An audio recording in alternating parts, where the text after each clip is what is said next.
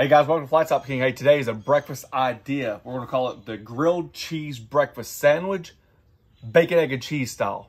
You guys watch this.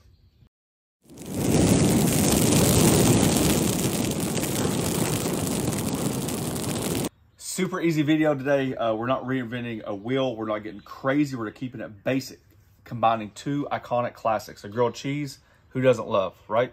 Throwing in a little breakfast edition somewhere through there, some kind of like funky way. I think it's gonna be fantastic, and I am craving this. I didn't eat last night just for this video. Don't lie, we had key lime pie in the bed. All right, this is the deal. We got some eggs, some pepper jack, some American cheese. We got some bacon. This is actually home cured bacon. And then we got some just slices of bread. Traditionally, grilled cheese, 2 pieces of bread. You can use mayonnaise or butter. So we got both. So I didn't want to discriminate. Use a little shake that in the eggs. Comes together very, very, very easy. You ready? Yep. Let's go. Cook it on the Traeger Flat Rock today. And for one sandwich, I thought it was important to have bacon on the sandwich. So I thought 8 pieces of bacon would be perfect. So maybe 6 for the sandwich and 2 for snacking. Just a little light dab of mayonnaise on the inside. The cheeses will be American.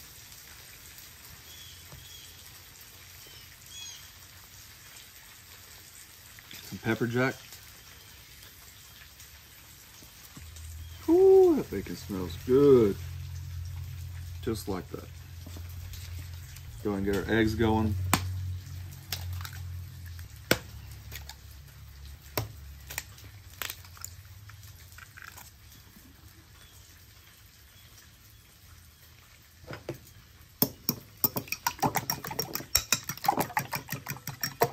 One thing I thought about adding to the eggs, which I think would be one of those extra ingredients if you just actually have it. I don't think you need to run out to the store and get it. Maybe like a chive cream cheese or something like that. You could spread on the inside. Just something different.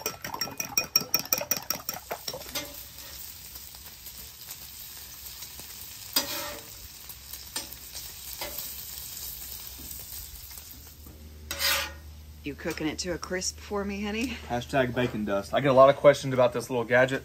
It works just like my bench scraper. It's got a little handle on it. I've kind of enjoyed it lately. It came with a kit that Traeger sent me. I'm not exactly sure which one. There's like a burger kit. There's like a griddle kit. So they're kind of like hodgepodge. It's got a little handle on it. I use it quite often. I actually like it.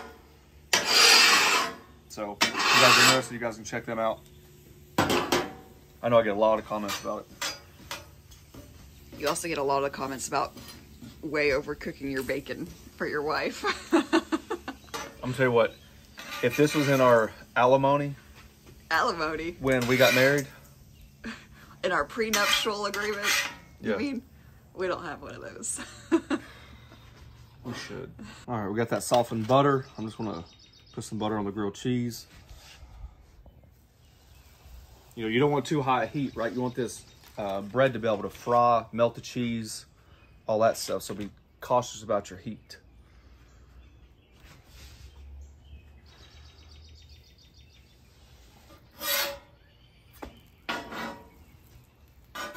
Now that is what I call spectacular. So I'm gonna try to just basically lay a heavy weight, right? I'm not trying to smash it, but I do want it to start condensing a little bit. If not, the sandwich will be this big, and the only person that eat that is my wife. So we're gonna try to just let it go. To give you an idea, I got this burner on, this burner on, this burner off. These two are on low. So just kind of moving it back and off, back and forth on the griddle, just kind of pick up some of that char. I mean, that's. All right, let's see what we got here. Oh yeah. Oh yeah. Oh yeah. Brown. All right, butter. I'm gonna start the butter in the cool side of the griddle. Okay, we'll be able to see how soft that is. That's probably not hot enough, which is a good sign. And these eggs right here, I'm just gonna add just a little bit of cheddar cheese. And the reason is because I want those eggs to be able to stay together a little bit, right? Just a little bit. That cheese helps it do that. So all we do, watch, all we do is move our butter over. You see the difference? Okay. That's how you can tell a griddle temperature without using thermometers. Okay. So we know right there is about a good sweet spot.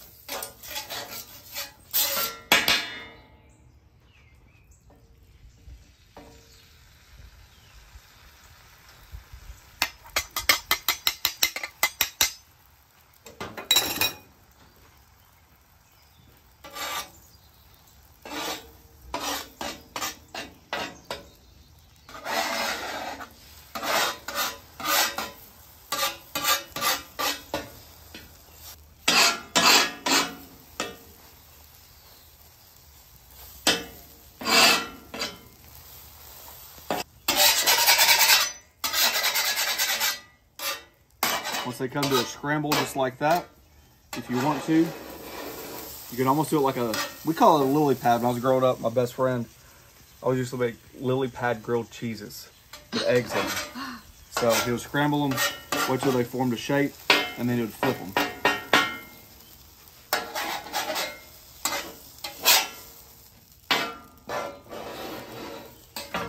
All right, let's build it. So you got your grilled cheese. Woo! Come on, baby. Got your eggs. What do you think, 5 pieces of bacon? Yep. There you go. The obnoxious, uncalled for, ridiculous way to start your day.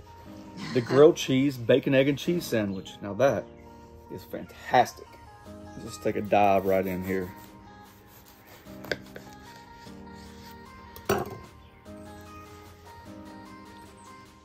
Oh yeah. Oh yeah. That is what I'm talking about. You got your two pieces of toast, you got your scrambled eggs, you got your bacon, all on the go. Can you figure out which sandwich is which? Let me see.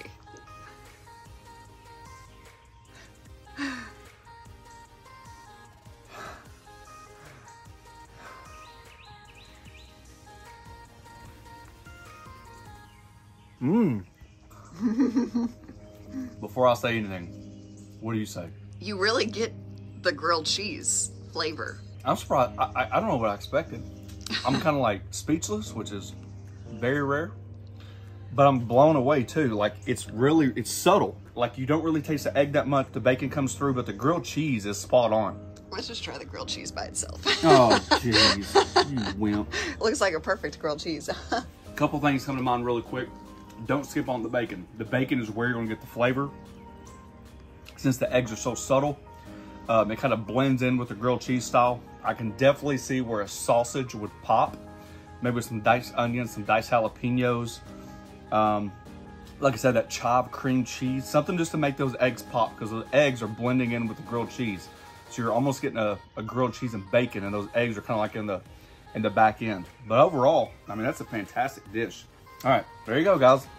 The bacon, egg, and cheese, grilled cheese breakfast sandwich. If you guys are interested, we have a join button down below. It's a membership program. We thank each and every one of you for taking time for doing so. Check out the Griddle group on Facebook, where we talk about griddles, get inspiration like this, and hope you guys enjoyed this one. Thanks for watching. Don't forget to press that subscribe button, pound the notification button, share it with your friends.